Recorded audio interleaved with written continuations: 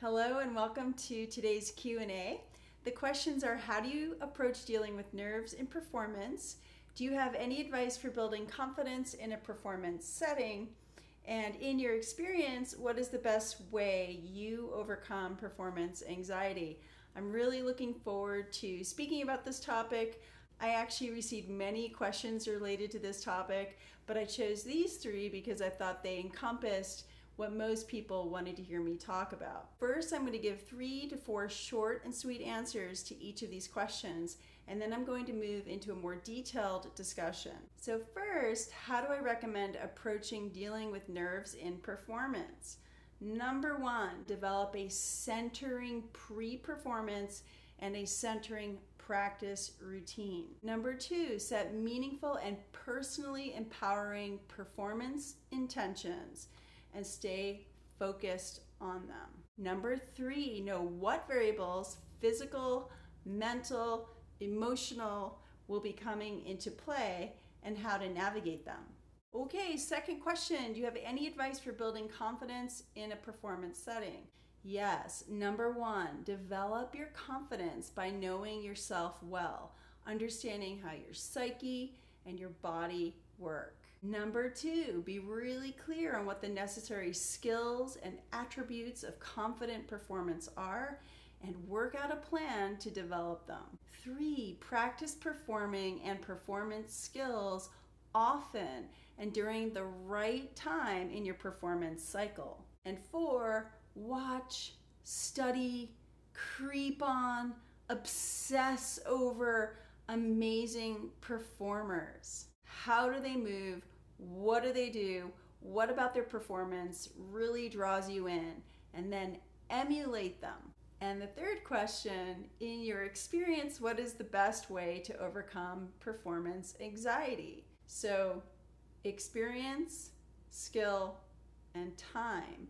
And time, because so much of it is about learning how to hold hands with the fearful parts of yourself, growing those parts, and channeling the energy that shows up in performance. Then secondly, learning how to center yourself, and finally, having a really empowering intention. So if you stopped by for the quick tour of the topic, that was it.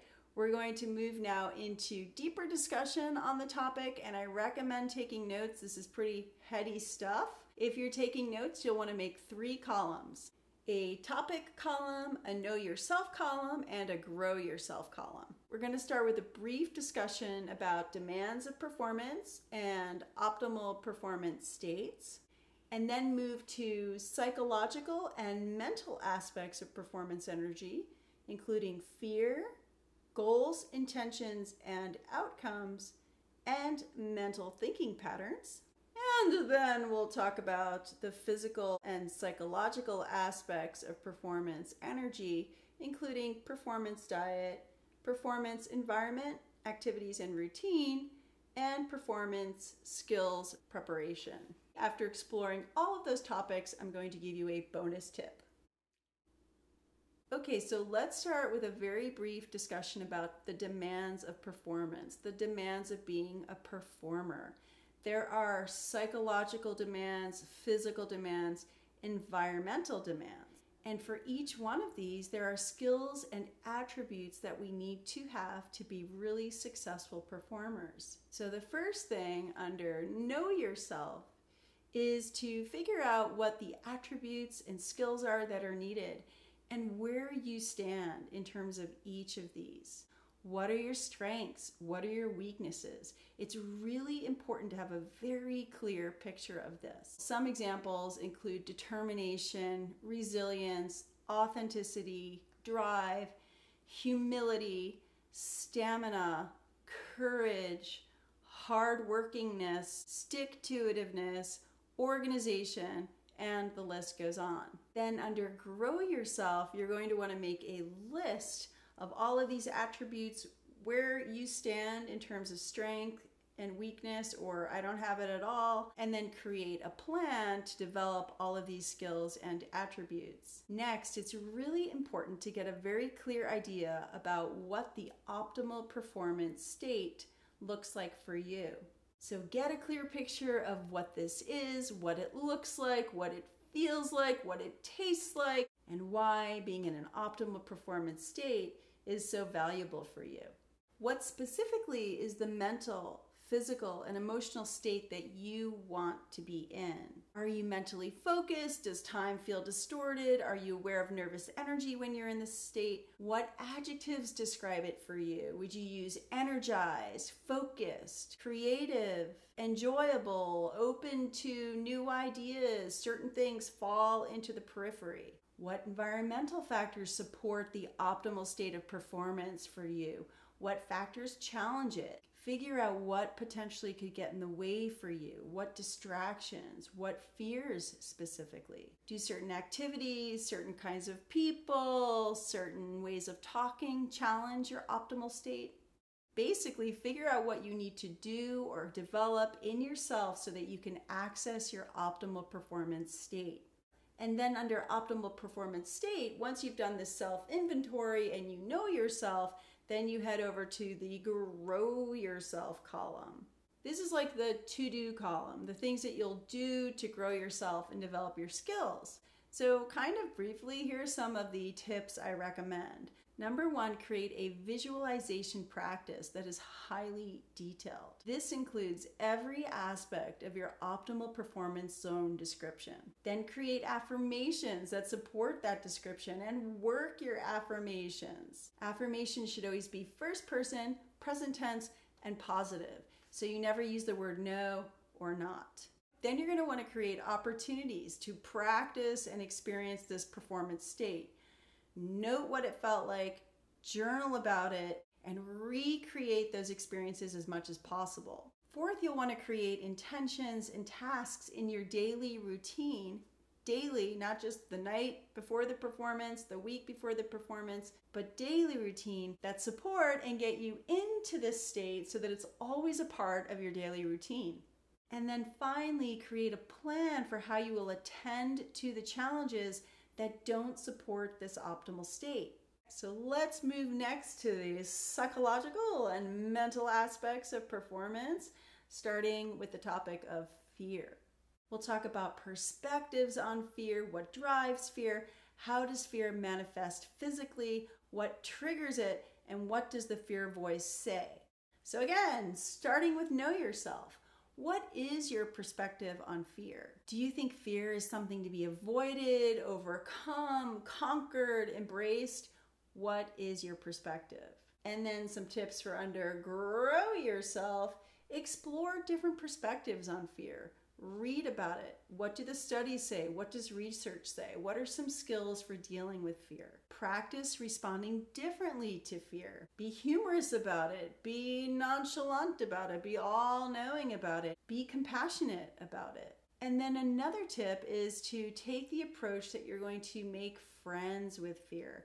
Make friends with the part of yourself that feels afraid. Grow that part of yourself. Don't ignore it.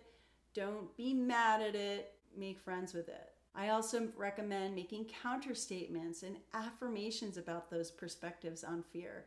Like, I can be afraid and I can be courageous. Or I can be afraid and I can grow tremendously from how I handle my fears. And finally, in terms of perspective, understand that the emotion of fear is not going to go away. It's a human emotion. It will pop its head up many different times in many different ways and across many different subjects throughout our lifetime. We've talked about fear and perspectives we have about fear. Next, in terms of knowing yourself, it's really important to understand what drives your fear. Like, what dangers do you feel you're most likely to encounter? What do you see as the most dangerous scenarios? What do you think will happen to you if that thing happens, both immediately, short-term, mid-term, and long-term? Really spend some time looking at what's driving your fear. And then grow yourself. So answer these questions, challenge your answers, talk to your mentors, talk to your friends, journal about it, and then plan the work and work the plan. Then there are the manifestations of fear. So once again, knowing yourself, what are the physical manifestations of this hormonal cocktail this way that fear manifests itself in our bodies. Does your mouth get dry? Do you get like jittery? Do you get sweaty palms? Do you get cold hands? Do you get hot feet? How does it manifest? And also, something that people don't always think about is know what your post-rush drop is going to feel like. So what I mean by that is like after the concert, after the performance, after the accomplishment of this thing that you've done, what happens physically to your body? Do you burst into tears? Do you get depressed? Do you feel extra low the next day? Do you feel like crawling into a hole and just being quiet for a week? What is that post-rush drop like for you? And then next, learn what works for you in terms of managing the energy of this hormonal cocktail. Energy has to go somewhere. So if you're backstage, what works? Do you like to do jumping jacks? Do you like to shake your hands out? How can you navigate this energy in your body? Tips for growing yourself in terms of how fear manifests physically. Create a pre-performance routine.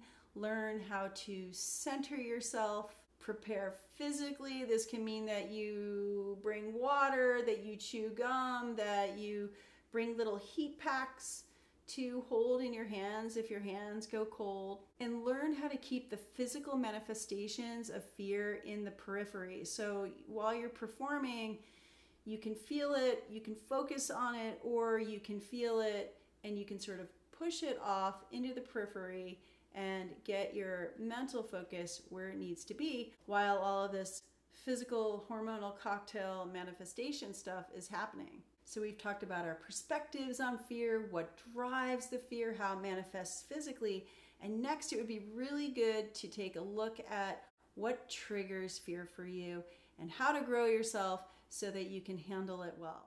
For some people, hearing, wow, you're going to be amazing, I can't wait for your concert, can actually trigger a fear response. Is it the consequence level of the event that's triggering your fear?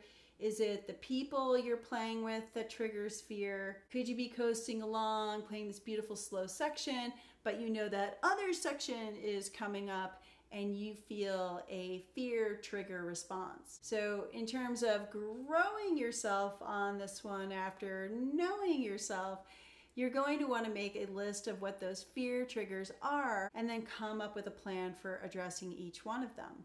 I recommend creating an affirmation for each fear trigger situation.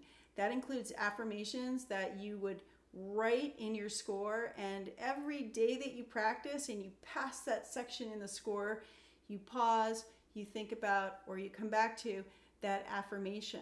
So you'll create affirmations for how you deal with each of these fear triggers, and then you'll plan ahead for how you're going to deal with some of them. This could be letting your friends know that you won't be able to speak or message on your phone for the afternoon, telling people that you don't want them coming backstage, letting your mom, your grandma, your grandpa, your family members know that before this big event that you're not going to be going out and eating a big meatball and spaghetti dinner with them. Yeah, so plan ahead to deal with the things that trigger your fear and keep a journal. As you're exploring all of these things about yourself, as you're trying new things out, journal. Keep yourself in the know on how it's going, and then look back and see what did work, what didn't work, and you'll notice the progress that you've made, and it will be inspiring. And now let's take a look at the voice of fear. This is really important. This is like all of the words that are running through your head, all of the thoughts. What does fear say to you? What does the voice sound like? Does it whisper? Does it nag? Does it ruminate? Does it sort of cook in the background while you're doing all of this other stuff? How does the voice of fear show up for you personally? Know that about yourself, notice it, develop an understanding. And then in terms of growing yourself when it comes to the voice of fear, some tips that I have is, first of all, acknowledge it. Be like, that's fear speaking. Yep. Nice to hear you. I see that you've just showed up at my doorstep. Could you please take a seat? Can I get you some coffee? How can I help you today, fear? And a great tip for dealing with this is to speak the words of fear out loud, not just speak them, write them down. So all the little things that are running in the background of your head, mumbling, whispering, you're so used to them that you don't notice them sometimes. Like, spew them out, get them out on paper. I mean, fear just told me that if I have a memory lapse in this part of the concerto, I will never make it as a musician. Did you just say if I play out of tune in that section, nobody will ever want to play with me again? I hear that you just said that after spending 6 months and many, many hours of practice preparing for this audition, that the likelihood of me falling flat on my face in that one excerpt is really high. Then after you've spoken the voice out loud and written it down, then give it some time, talk to it, actually respond to your fear. One of the reasons we move into rumination and the sort of like steady babbling in the background is because we don't actually take time to sit down with fear and have a conversation with it. It's amazing what wonders can be worked if you actually do that. And the great thing about that is that when it does interrupt you and it is ruminating and it starts its chatter back up again, you can say, would you please sit down? We're not having that conversation right now. We'll talk again at 8:30 tonight. And you can plan a time and literally just set time aside to say, this is when I'm going to deal with the voices in my head, the fear that's running through my head. And right now is not the time for that. And then a final tip, and I've mentioned this a few times, is the importance of affirmations. I recommend taking a piece of paper, folding it in half, putting a seam through it, draw a line down the middle, and on one side put the fear voices and what the fears are, and on the other side put your responses and the affirmations that help you feel better and put you in a better place to reach your optimal performance state.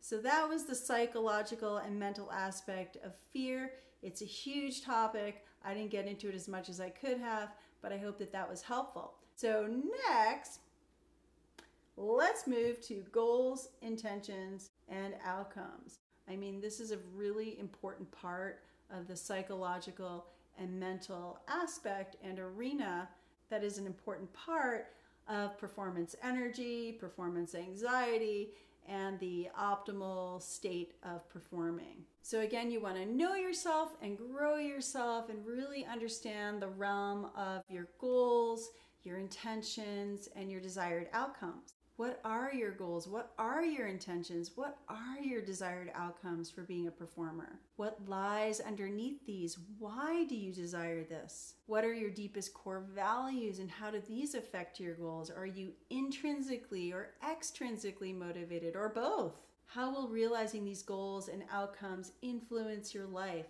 What's the buy-in for you?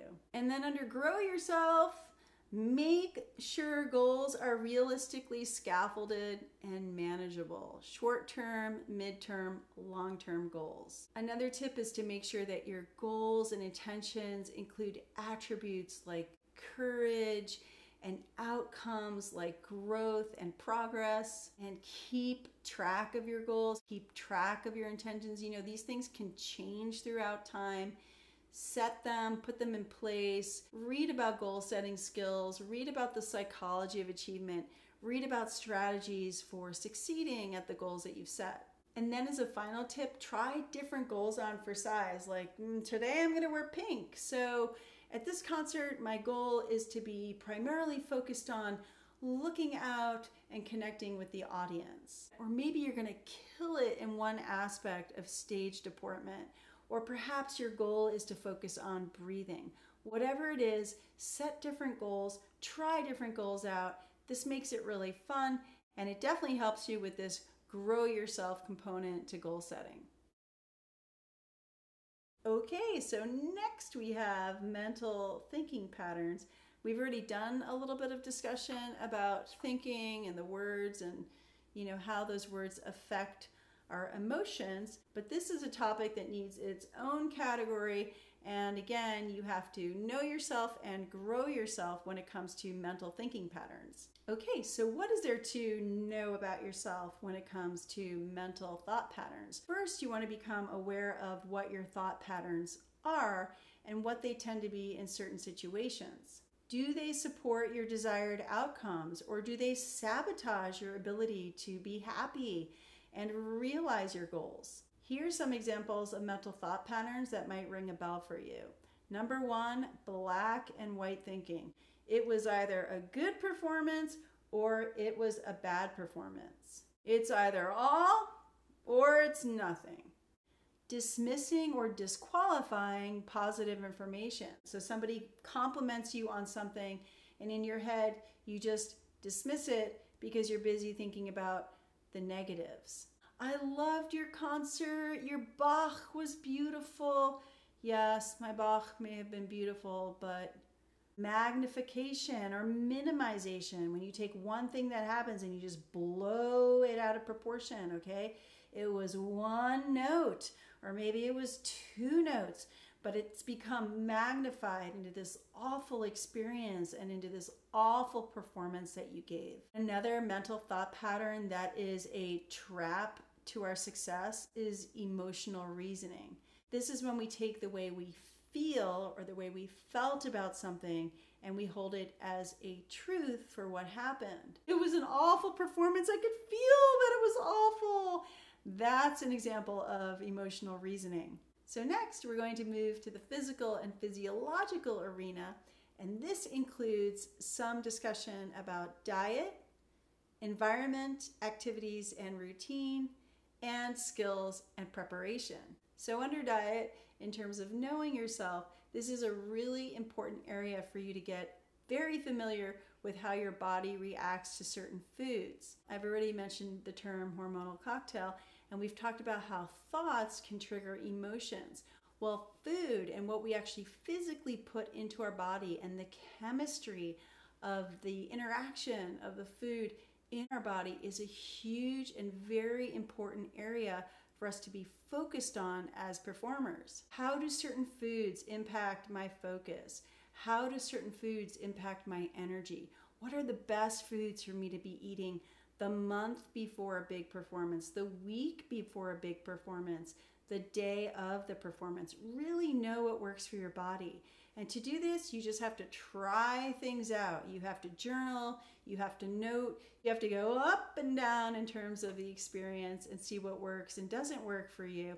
And there's also a lot of good literature on how food affects cortisol, adrenaline, and other hormonal levels in our system.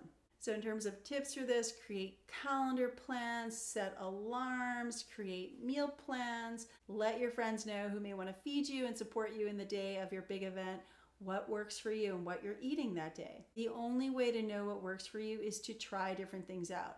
And another big tip I have on this one is don't change your pattern the day of a big event. And I'll share one little story with you. I was coming down with a cold one day, and I decided that I was going to take a ton of vitamin C because I heard that vitamin C can help me fight the cold. And I had a concert that night, and by the time the concert started, my mouth was so dry that I couldn't articulate and I couldn't create my sound the way I normally created it. So never try something for the first time the day of an important event. Know what works for your body, set a plan, get organized, and stick to it. And in terms of environment, activities, and routine, what works best for you? What is the impact of noise in your environment? What is the impact of certain people in your energy bubble? What activities do you need to be involved in the day of a big event? Personally, I like to take the entire day off. I have a routine where I go outside in the morning. I might go for a little run. I like to take a nap even if I don't sleep, put myself in prone position, get my blood flowing a certain way. And I like to be very organized and very detailed in the way I plan out my day.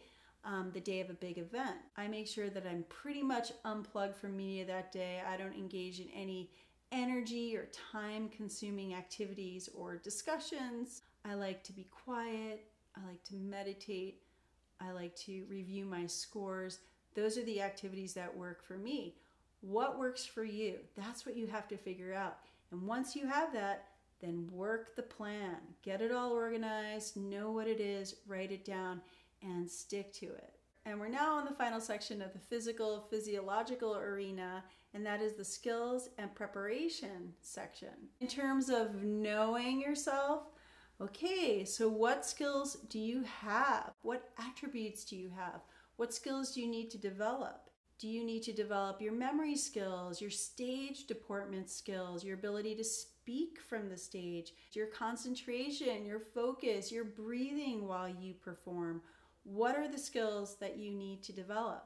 And then in terms of attributes, where do you stand with that? You know, are you somebody who really needs to develop courage? Are you someone who needs to develop confidence? Are you excellent at determination and stick-to-itiveness, but are you perhaps lacking in organization and positive mental thinking? And in terms of skill building and preparation, like motor skills that are associated with your instrument and tone production and musicality, all of these also need to be assessed. What practice skills work for you? What area of technique are you lacking in that you're trying to develop? And what seems to work best for getting you where you need to be? And what doesn't work? What kind of preparation and practice and training definitely doesn't work for you? And once you know that, then you can move to the next step of growing yourself and applying things and really continuing to develop your capabilities of entering into that optimal performance space. So in terms of growing yourself and tips and creating a plan, the first step would be to create a list of those skills and attributes and then put a plan into action and follow through with it. Learn about practice strategies, try all kinds of training methods out. Talk to your mentors, talk to your friends and see what works for them.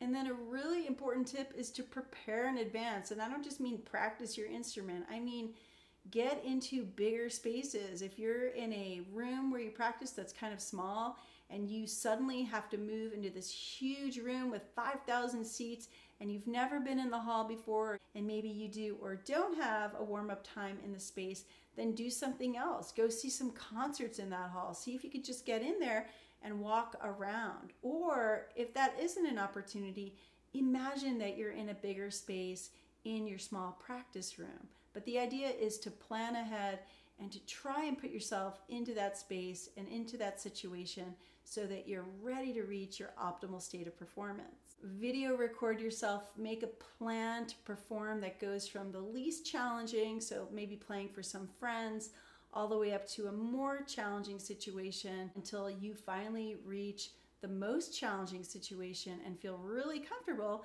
because you've actually planned ahead. Finally, make visualization a really big part of your training strategy. Make affirmations a part of your training strategy every day. It should just be the way you operate. Where are you in your mind? How are you visualizing? How are you thinking? What are your affirmations? Are you putting them into practice? Are you speaking them? Are you writing them over and over again? Make it part of the way you prepare. Okay, so I promised a bonus tip. And the bonus tip is to think about and craft the way we show up ourselves as audience members. So if you go to 80 concerts a year, and at every one of those concerts, you're being critical and you're thinking negatively, or you're thinking certain ways, or certain mental thought patterns are there, or you're not using that time to just give energy to the performer and support them and enjoy the music and let the music touch you and sort of be in the energy of the entire situation of the performance, then you're missing out on a really important opportunity to create an arena that becomes the arena you're in as a performer when you step on stage. So one of the things I really love to do when I'm in concerts, regardless of what kind of concert it is, whether it's a rock concert, a bluegrass concert, a student recital, a colleague's performance, a concerto, I love to just feed the performers my support, feed them energy, feed them stamina, feed them creativity, so that I'm actually taking part in what's happening in the concert. And then I trust that what will happen in exchange is that when I walk out on stage, that energy will be there for me. It will be there for me because I create it when I'm in the hall, and it will be there for me because I believe that the universe will give it back to me. And that energy is like a battery. It's like something that you want to plug into because it's one of the most refueling, exciting sources of power for you as a performer to tap into and be a part of in order to reach your optimal performance state and bring the beauty of your music into the world.